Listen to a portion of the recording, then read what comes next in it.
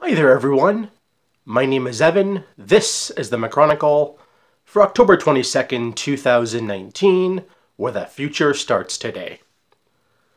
Two topics I want to cover. First, in Canada, it was the federal election last night. Liberals won a minority.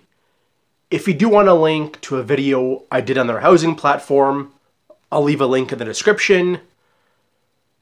Now, the president and CEO of Mortgage Professionals Canada had some commentary out on RateSpy.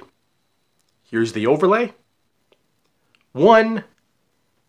The increase in the first-time homebuyer subprime mortgage program was going to be increased to where you can buy a home up to $789,000 as to the $600,000 you can currently buy it for right now.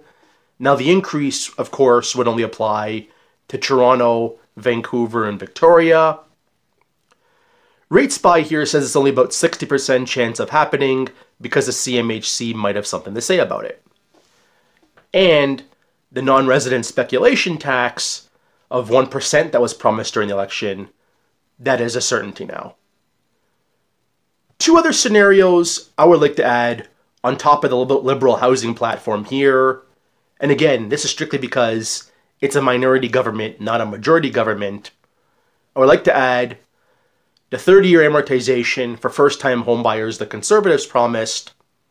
That is still on the table in my eyes. And because of the NDP, an increase in the speculation tax is on the table also.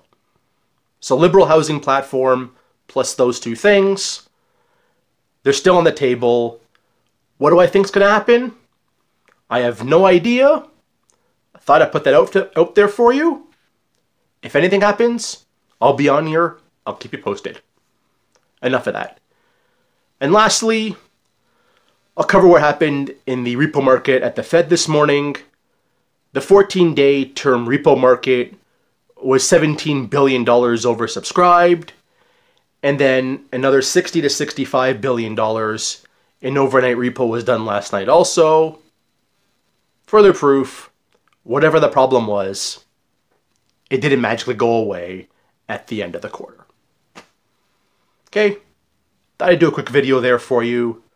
All I gotta say, smash that like button, leave a comment, subscribe, follow both my Twitter accounts, and as always, my name is Evan. This is the Chronicle, where the future starts today.